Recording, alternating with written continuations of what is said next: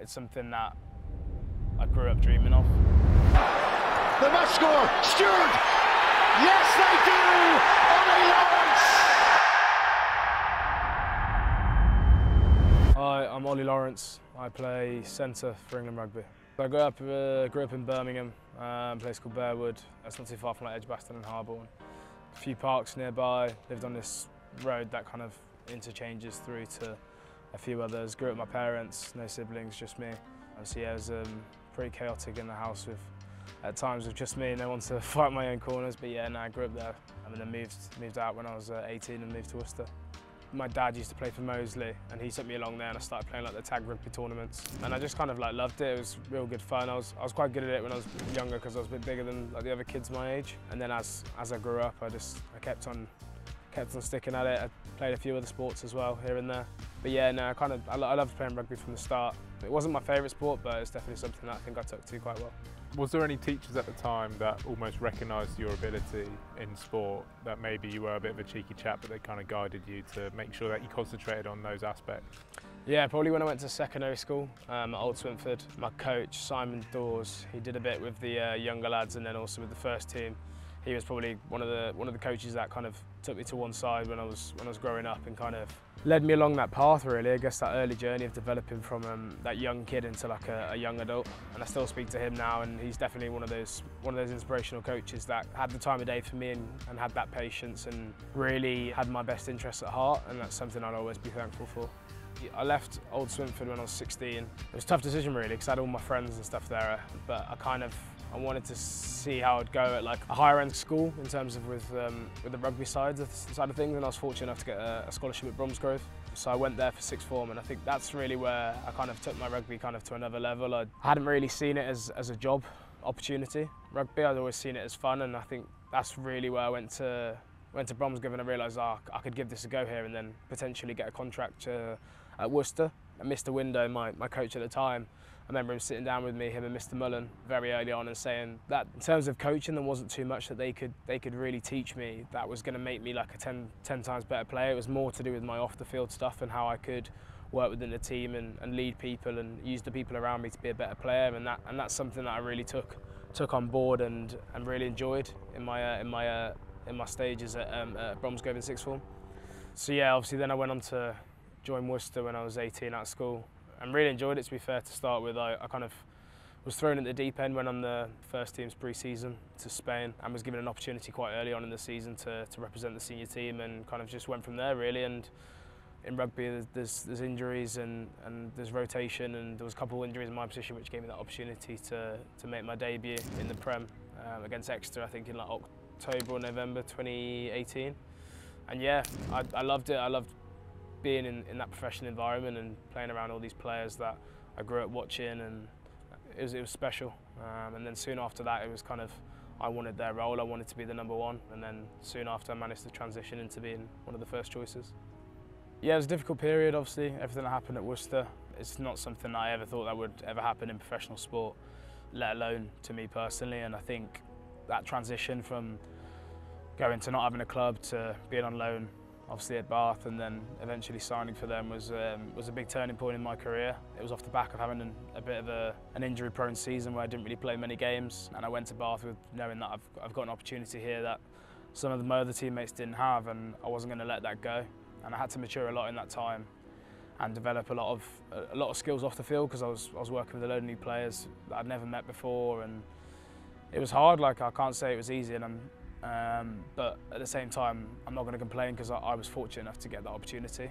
And I guess in a way, I hope I managed to take the opportunity this season with Bath and help them push up the table and progress on. And I'm looking forward to seeing what happens next season as well. But Bath have it back. Oh, they're going to score! Ollie Lawrence may well have just snatched Champions Cup rugby next season. Bristol pickpocketed by the neighbours.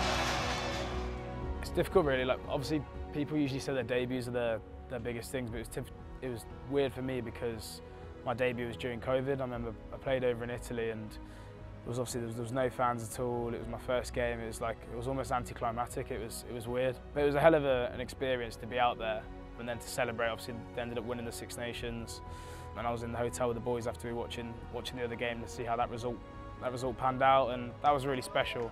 So that's definitely up there. But I think being involved this time around in the Six Nations and when we went away in Cardiff, that was probably a big turning point for me, because the back of being on the bench in the first game against Scotland, starting the next one against Italy, and then being backed again by Steve in the third game, and it kind of felt like I was getting some momentum with things, and that's the first time really in an England shirt I felt like I'd been able to get that. So that was pretty special for me. I think that whole day itself, first time ever playing at the Principality, and then obviously getting the win and scoring that try in the corner was definitely a memorable moment for me, and having my family and partner there as well was also really good. They must score. Stewart. Yes, they do. Ollie Lawrence. England put their heavy boots on the wheels.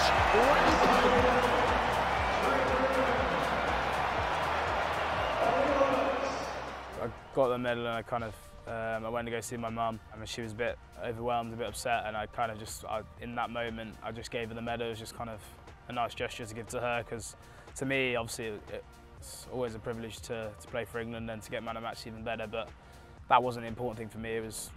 I always played rugby to start with to make my parents proud, and that moment was really big for them, and especially for her at that time. I thought, you know, just this small gesture could go a long way for her, and that medal will mean more to her than it will to me.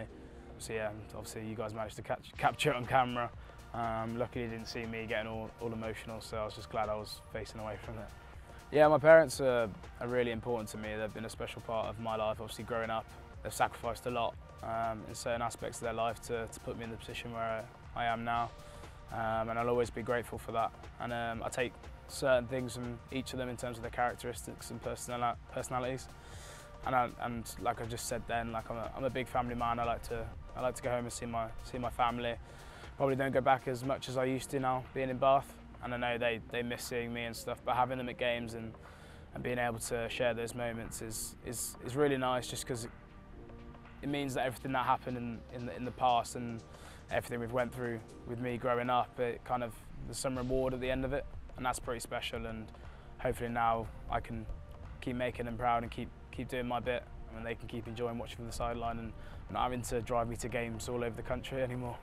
I got my mum and my dad tattooed on me because those are the two people that meant the most to me. In my growing up, I wanted that to be on show, kind of every time that I stepped on the field. And I've had a few other bits and bobs, like my nan's birth year and bit too when I was injured.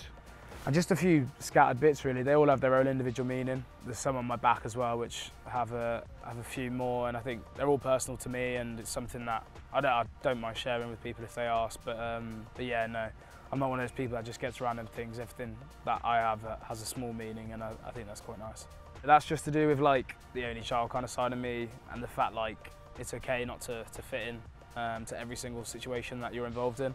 And you're never going to fit into every piece of the jigsaw, and that was kind of the whole meaning behind that. And that's something that I got a couple of years ago, and I thought would fit quite well with me.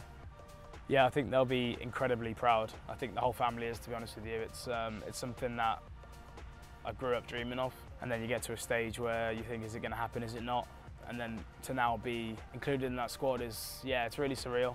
I remember when I told my parents, they were pretty emotional and really happy for me. And I can't wait to get the opportunity to go and represent my country in a World Cup.